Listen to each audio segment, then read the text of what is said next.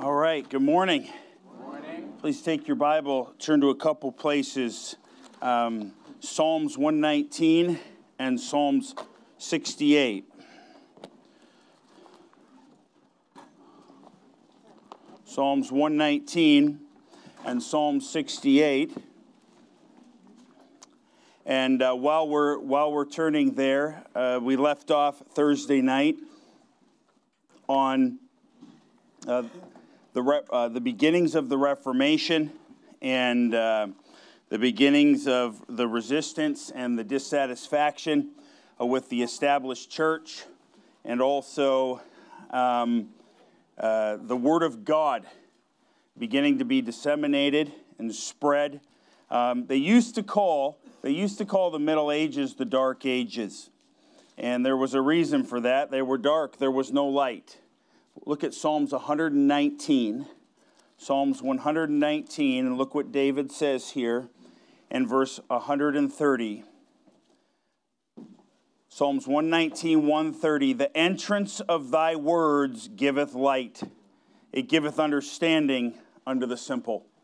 And the scriptures, the fall of Constantinople in 1453, as that's where we ended on Thursday night. A lot of Christians, or nominal Christians at least, fled the Eastern Empire and headed into Europe and brought a lot of Bible manuscripts with them. Up to this time, most people, outside of a few fringe groups like the Waldensians and a few others, outside of that, almost everyone had the Latin Vulgate. And with these new Greek New Testaments that more represented the old received text that had been corrupted, as we talked about a few lessons ago, people began to look at things again. And not everyone that looked at them were saved, but Erasmus was. And I think we ended with him the other night. Oh, there we go. Hey, it's working. Thank God. Amen. And Erasmus, of course, is humanist. Back then, a humanist was not like a humanist today. It just meant that a person could even be called an atheist for just not believing when the Pope spoke ex cathedra, or when the church was authoritative on something. And so he was a humanist in the Middle Age sense, but he was actually a friend of the Brethren of the Common Life there in Holland. He had a lot of sympathies with them. Erasmus is the one that collated a few Greek New Testaments and published them in 1516. And look at Psalms chapter 68, and we're not going to spend a lot of time on him, but Psalm 68, well, I've mentioned before, every one of these people that we're breezing by is their own lesson. But Psalm 68, and look what it says in verse 11. The Lord gave the word, and he did. Great was the company of them that published it.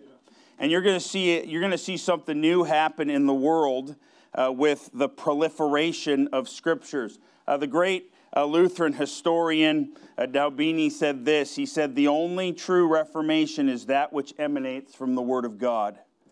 The Scriptures, the Holy Scriptures, by bearing witness to the incarnation, death, and resurrection of the Son of God, create in man by the Holy Ghost a faith which justifies him.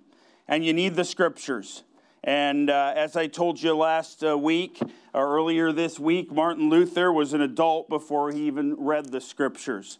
And I think he was in his second year of studying theology before he actually got into the Scriptures. Now, when we talk about the Reformation era, technically, Baptist doctrine didn't come out of the Reformation.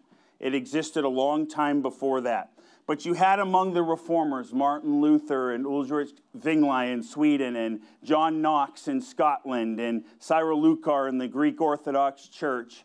And John Calvin, of course, is one of the well-known ones in Geneva. And these guys, these men were all Catholics. And they sought to reform the existing church, and here's kind of the difference. They sought to exhort reform the existing church with the Bible, which was still better than what was going on. Okay? But then there was another group, a little more radical, I guess, and that developed right alongside the Reformers. They didn't come out of the Reformation. They developed right alongside the Reformers. And they essentially tried to start a new church.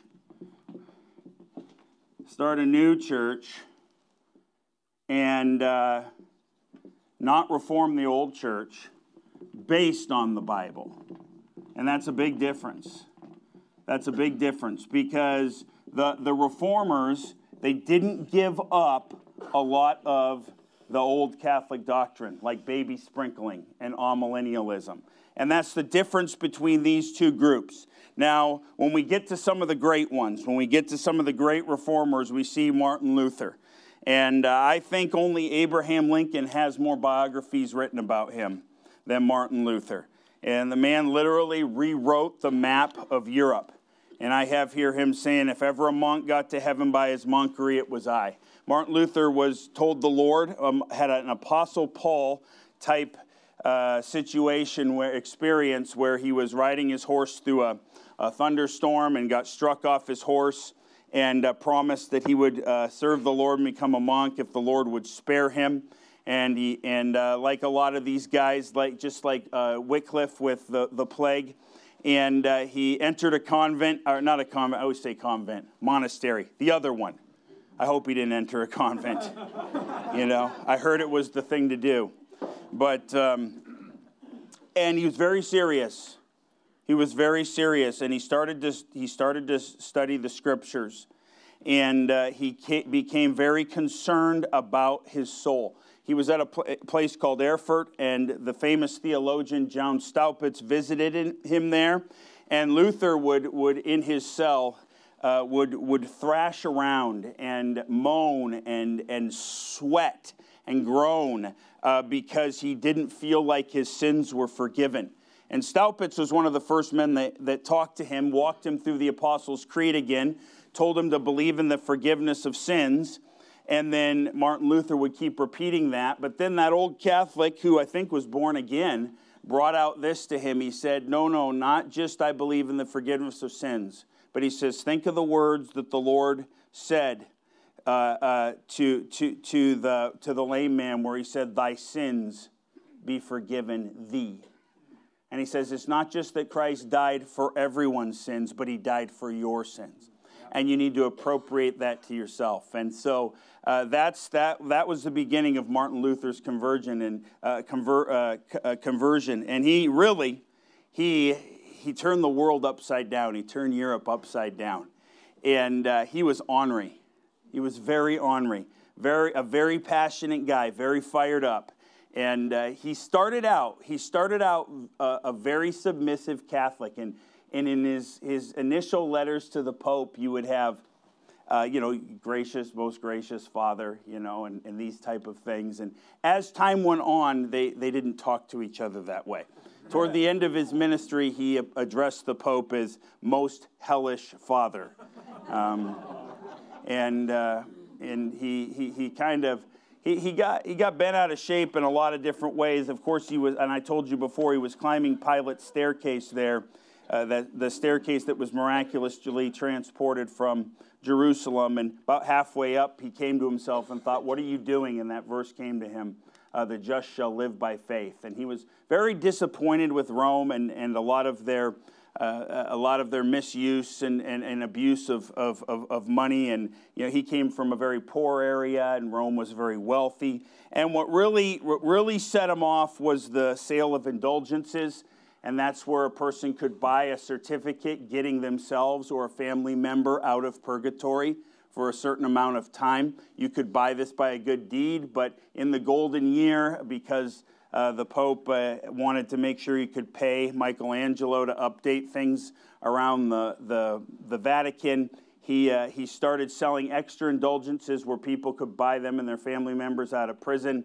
John Tetzel, the guy that was peddling them in Martin Luther's area, just a jerk and a con man, total con man, and can't go into it. But Luther eventually nailed 95 theses to the door of Wittenberg Chapel, condemning the use of indulgences, and he just, every time he got into it, he was forced into a more conservative and a more biblical position every time he started arguing. And when he started arguing, he would always appeal to the apostolic fathers. But the more he got pushed on that, there were just as many apostolic fathers that were full of it as there were ones that were biblical. And so it kept pushing him further and further away from the church mixing of tradition in the Bible and pushed him toward a biblical position. To the point where he came up with, and he would often say, sola scriptura, Scripture only must decide our faith and our practice. And the Lord used him in a mighty way. He was, of course, they tried to kill him. He was promised safe passage to the Diet of Worms there in 1521 and called to defend himself against the Emperor Ferdinand. Ferdinand allowed him safe passage. And, of course, the bishops, the Romans, tried to convince the emperor when he got there, because he made his famous remonstrance, where, unless I am convinced by Scripture that I am wrong, right? I can't change my mind. Here I am. Here I stand. The famous words, here I stand. And so the Roman leaders tried to convince Ferdinand just to kill him then and there, because he was already getting a following. But Ferdinand was old school. The emperor was old school on that. He had that old soldier's respect for the flag of truce, and he would not dishonor his word. And so he allowed Luther to leave. Luther, of course, then fled to Wartburg Castle and started working on the translation of the New Testament into Low German, something that the people could understand. He used Erasmus's Greek New Testament. They say that Luther hatched the egg that Erasmus laid. This man was under great spiritual oppression. They say that when he was translating there in his study, he felt such a spiritual battle and such intensity as the devil trying to stop him that one time he took his inkwell and threw it at the wall. He thought the devil was over there. Because, look, this is going to change the world. A lot of people are going to get saved. And by the time that he left Wartburg Castle, he had so many people already that loved him that he was safe and he was able to travel more freely throughout Germany. It happened that fast. The world was ready for it. The fullness of the time had come. And so, you could say volumes have been written about that man, but he was born for such a time. He was born for such a time. A friend one time said to him, he said, Martin, don't you know that the world is against you? And he said, well, then I'm against the world. It's against the world. It's an interesting note that one of the Bibles that he referred to in translating the Bible into Low German was the Teppel Bible, which was an old Waldensen Bible hidden in the Alps for centuries, hidden from the Pope for centuries, and then translated into Bohemian in the 14th century. And so there's a line there of truth that God honored. And he was quite a guy. I mean, yeah, he'd get ornery sometimes. And one time, I believe, some guy was making fun of him. He liked to draw, and he basically drew a donkey with the guy's face and the donkey's rear end. And it was, an ass and an ass type thing. And he was quite creative and a little over the top sometimes. But a guy to take on the world like that, I guess he's got to have a little fire. Yes, he's got to have a little fire. And when we talk about the reformers, and we want to go quickly through this, when we talk about the reformers, John Knox, he fled Mary Stuart in England when you had those 4 or 5 years there after Henry VIII died, and then his son, where she started killing Protestants, and that's when Hugh Latimer, the guy we talked about Thursday night, was burnt. John Knox fled to Geneva. Of course, he was a warrior. He was a galley slave for about 2 years for the French, but he got out of that and ended up in Geneva, studied under Calvin, went back to Scotland, and really gave the English a hard time. He was a hard preacher, hard prayer. Mary Stuart is said to have said, "I fear the prayers of John Knox more than all the armies of Scotland." And this is where the Presbyterian Church in Scotland comes from. Now, these guys, they are reformers. They're not premillennial Baptists. They're all Catholics. And most of them, to a greater or lesser extent, stayed within the Catholic paradigm of the one true church. Right? They just wanted to reform it. Now, Zwingli was the Swiss reformer, and he was a converted priest, very popular, great preacher.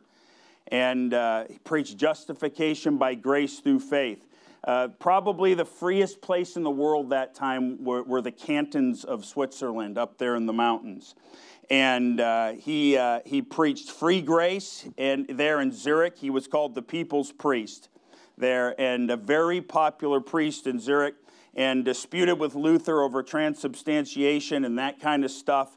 All the while, the truth is blowing up, and you can't contain it because of the Bible. He died in the Capel Wars of 1531. He was trying to unite the Protestant cantons into a Protestant state to take on the Holy Roman Empire. And once again, they're amillennial. And so they think that they can bring in Christianity through the sword. And he ended up getting speared in battle by a Catholic army. Wasn't very old when he died. I don't like to spend a lot of time on this guy because everyone slobbers over him.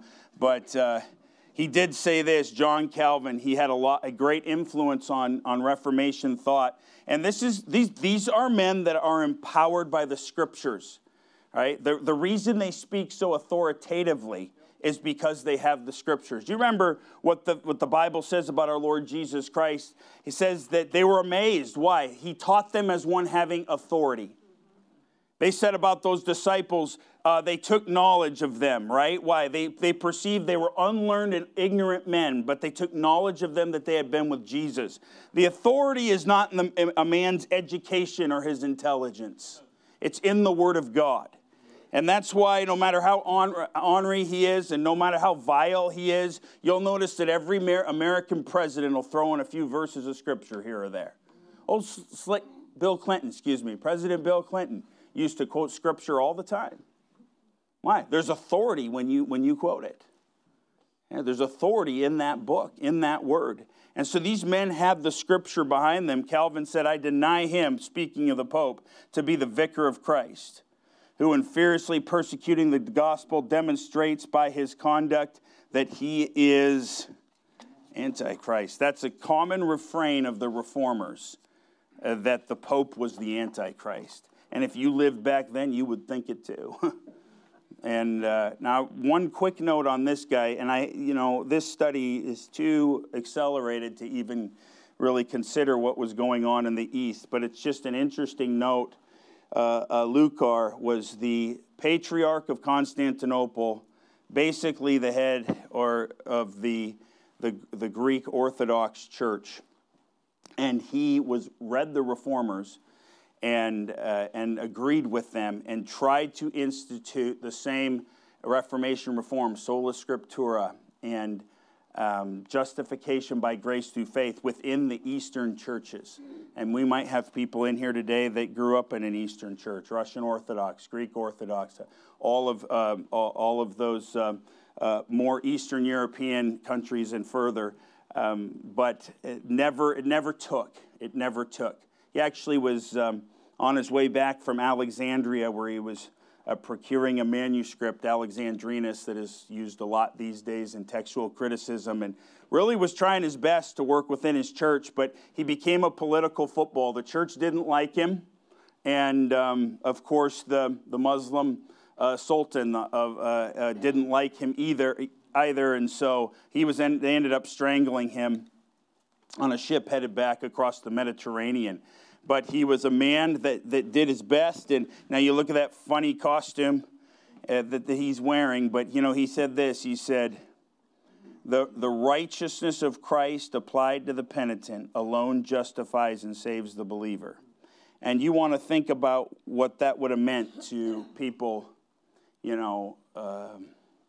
attending these churches in a cloud of incense and tradition and darkness to hear those words come across the pulpit.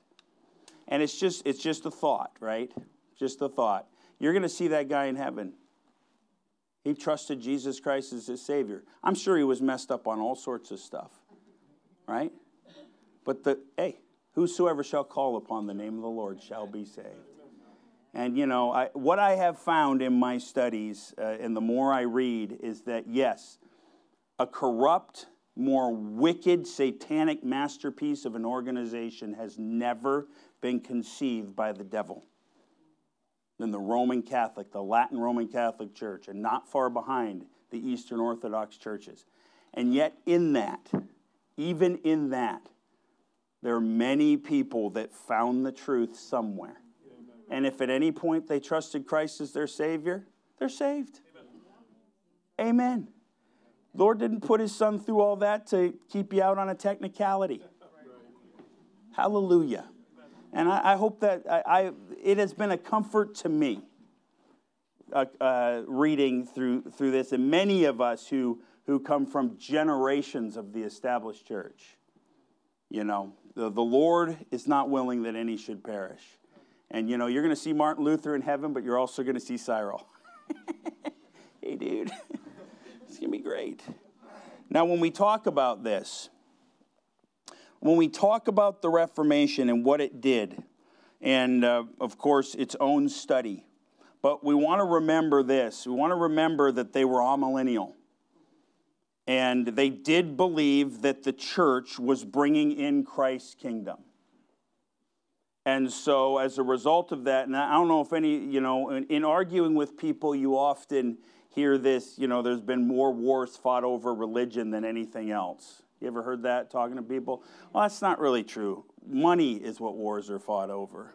From whence come wars and fighting among you. But there have been plenty of wars fought over religion, and oftentimes a pretext for war. But during this era, it was all over the place. The Council of Trent started the Catholic Counter-Reformation in 1545 to stem the onslaught of Reformation theology. And it was very successful in Southern Europe, not so much in Northern Europe. But I have noted there that the 30 Wars year in Germany was essentially between Lutherans and Catholics. The religious wars in France were essentially between Huguenots and Catholics. In fact, one of the first naval battles off the coast of Florida was between Huguenots and Catholics. They were French Huguenot Protestants. A lot of them weren't even saved. Some of them were very political, but some of them were. But it was a religious war and lasted a long time. The English Civil War, actually a three-way war, but Cromwellians and Catholics, and then the Irish got squeezed in there like they always do and beat to death. And then the 80 Years' War in Netherlands was the Dutch eventually getting independence from the Spanish, and that was just an awful bloodbath. Awful bloodbath. And much of this had to do with people resisting the control of nations that were themselves controlled by Rome. And I had mentioned earlier that the Pope had a lot of things at his disposal.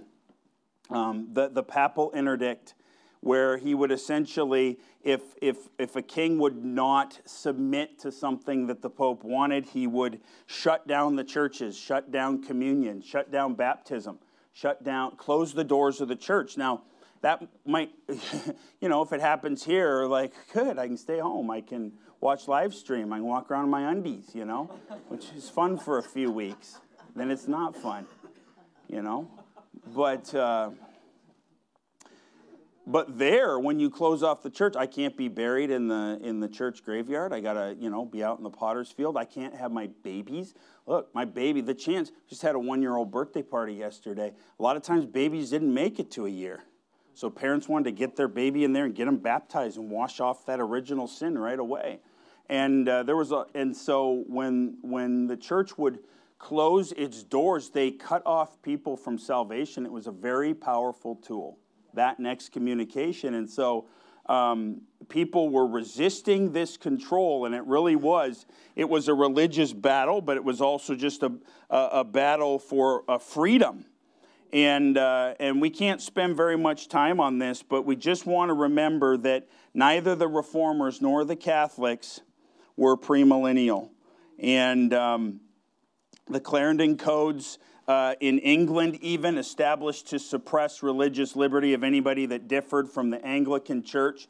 And just to show you kind of how this thing played out, Europe just got torn up. These are the Hussite wars in Bohemia. These are the men that claim to follow John Huss in what would today be the Czech Republic.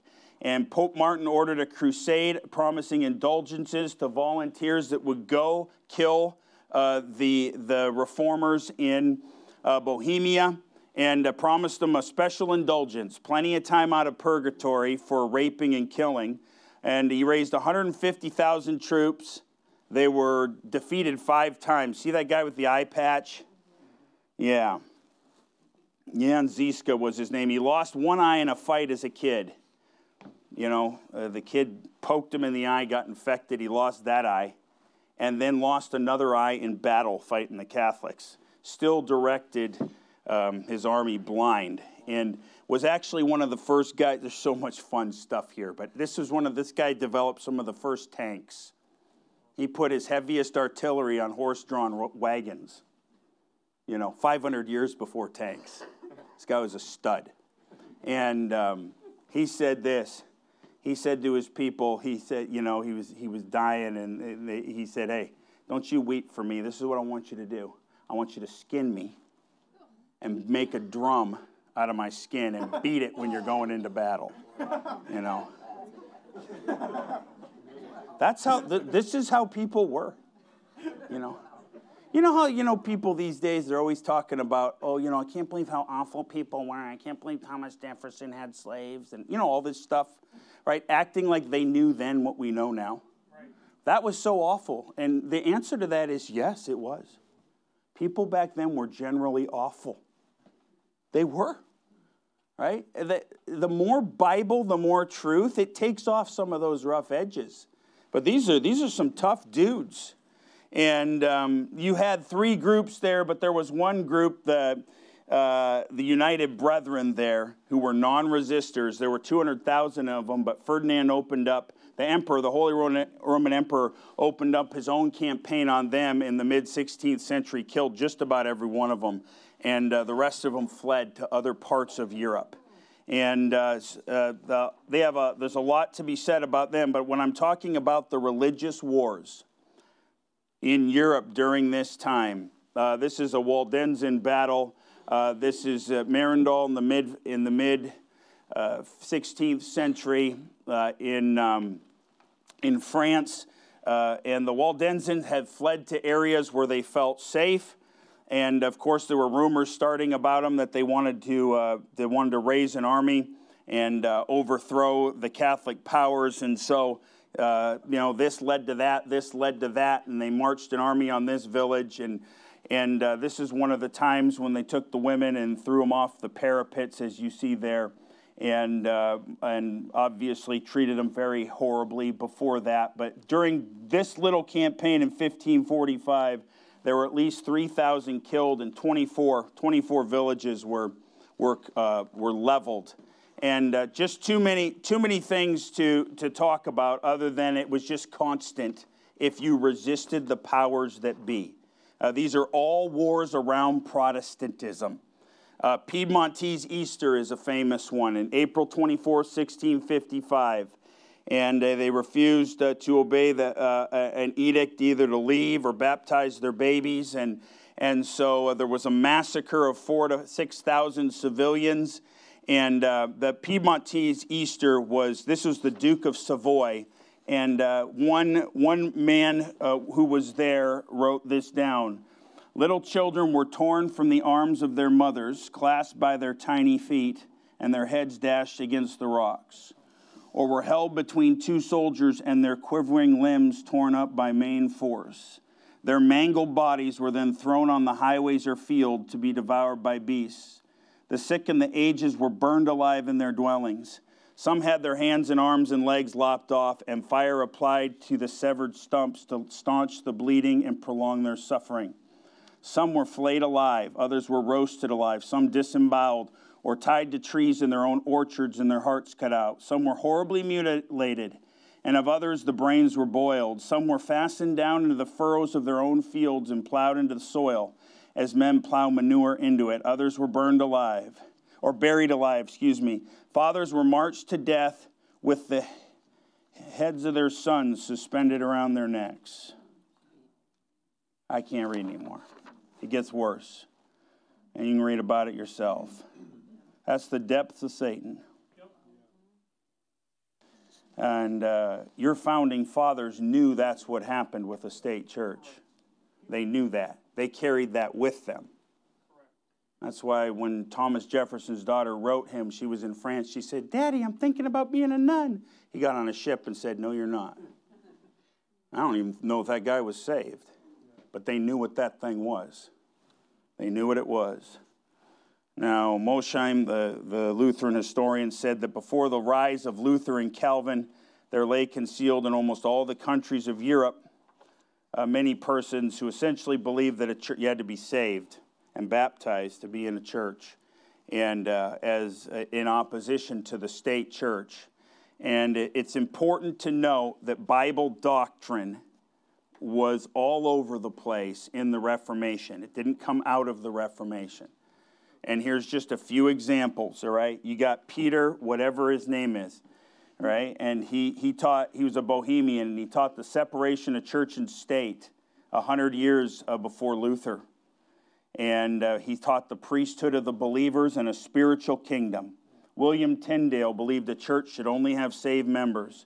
He did not believe in baptismal regeneration. He believed in a literal interpretation of prophecy. That's a hallmark of premillennialism.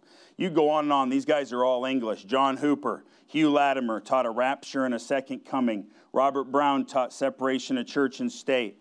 Many of these guys emphasized liberty of conscience. Conrad Grebel, Menno Simons, the founder of the Mennonites, taught that the kingdom was spiritual, and adult baptism. Michael Servetus, the Spanish guy that was burned by John Calvin for his teachings, he was premillennial. And so they were around. And so once again, that's just, I know some of you read, I know some of you get on blogs, I know some of you talk to your Reformed and Calvinistic friends, and just be reminded that as soon as the Reformation started and there was a little bit of opposition to the established church, these people popped up everywhere, which means they were already there. They just were in hiding. And so, got 5 minutes here. Wow. Fun. Now here's the deal. These are Anabaptists. Right? They're rebaptizers. And these people, they believed in separation of church and state, and they believed that most of them didn't believe in infant baptism. And in that environment in Europe, they caught it from both sides. They didn't just catch it from the Catholics, they caught it from the Reformers. It's a picture there of a woman being birched, which is essentially take, birch branches and beat them. And the women actually many times suffered worse. And there's a lot of reasons for that, and even psychological. But King Ferdinand declared that drowning is the best antidote to Anabaptism. He called it the third baptism. And in other words, if you baptize, they're just, man, you want to baptize someone, their infant baptism isn't good enough, fine. They take them over to the river, and they tie a rock around their neck, and they drown them. And that was not just the Catholics, that was the Reformers. Anabaptists, as you see there, were jailed and run out of Protestant Zurich with executions until 1614. Felix Manz was drowned by the Protestant City Council in Zurich. Balthasar Hubmaier was tortured on the rack by the Protestant Zwingli for rebaptizing. And on and on and on. And so they got it from both sides. Europe was not a place that promoted liberty of conscience. Now, just a note on these people, and this is a famous picture, but this is This is Dirk Willems, and he was in Holland, the Netherlands, and he was, of course, arrested for preaching some Anabaptist doctrines, and he escaped. He escaped out of jail, and he was running across a frozen lake, and the papists were chasing him, and one of the guys that was pursuing him fell through the ice, and Dirk fell around and pulled him out of the ice. And then the guy arrested him. They took him back to the jail and tortured him and killed him. But the Bible says, wise as serpents and harmless as doves. And you can't do that without the Lord. Can't do that without the Lord. And as we see this thought developing, we have John Smith, and he's what people say is the first modern Baptist. And he looks like he's part of a late 70s, early 80s rock band. That guy's doing it, man. He's doing it. He taught that the Lord's Prayer was a pattern. He recognized only church offices. And he really cemented this because they went back and forth on this, but he said the baptized must be one that confesseth his faith and his sins, one that is regenerate and born again. And he drew a clear distinction between the waters and salvation, that they are two very different things. And, of course, he was part of the church that split and eventually were pastored by John Robinson that was then became part of Brewster's group that came over on the Mayflower. These folks were all kind of connected. He was an Englishman that fled to Holland because it was not safe to be a nonconformist in England. But his progeny, Thomas Hewlett, said this. He said this. He said, where is that? There it is. He said, he wrote this to the King of England. They were jailed. They were jailed for their faith when they went back to England. This guy started the first Baptist church in England in 1612. And he said, the king is a mortal man and not God. Therefore, he hath no power over the mortal soul of his subjects to make laws and ordinances for them and to set spiritual lords over them. You see that doctrine of separation of church and state? And it was very evident in those early Baptists. Very evident. And the reason that we have what we have in this country is because when they came over here, they were so sick of being persecuted for their faith, and for the first time, when they came across the waves, when the new world was opened up, they had a chance to form a society that would allow men to worship according to the dictates of their conscience. And in America, we take it for granted. But over there, it was normal to be persecuted if you believed anything different. And to understand American society, even in the early days of the United States, men were jailed and for preaching the gospel, and some were killed and jailed for preaching without a license. And I'm going to go ahead a little bit, but just to kind of give you an idea, I want to read this, and we're going to be done. Roger Williams founded a Baptist, essentially a free colony in Rhode Island. And in the documents of Providence Plantation, this guy rejected infant baptism. He was influenced by a Baptist in England, and he became convinced that a person must follow the dictates of their own conscience. And so in the Charter of Providence Plantation, in the founding documents, religious liberty was put in there. You could be a Muslim, you could be a Jew, the state could not force you to believe a certain thing. Right? Where did they get this from? Well, they got that from the Bible, but coming from the old country, realizing what's going on. You see? And to have an appreciation for it. And I'm just going to read you this. I'm going to read you this. There was some preachers in Culpeper, Virginia, and in 1774, and they were jailed. They were Baptists, and they were jailed for preaching. And they as people were walking by in the town, these guys are sticking their heads through the bars and preaching to people as they're walking by, and people are mocking them and making fun of them. And there was a young man in that group that was listening to those preachers that day, and it really bothered him. And he wrote to his friend, William Bradford, he said, there are at this time not less than 5 or 6 well-meaning men in jail for publishing their religious sentiments. Pray for liberty of conscience to revive among us. That was James Madison. And you know him as probably the most influential framer of the United States Constitution that guarantees religious freedom and freedom of speech and these things. These men were greatly influenced by that doctrine and that preaching of men who believe that a person is accountable to the mediator, Jesus Christ, and to God. And only in this country at that time did you have anything like that. We ought to be thankful for it. Father, love you. Thank you for the Bible.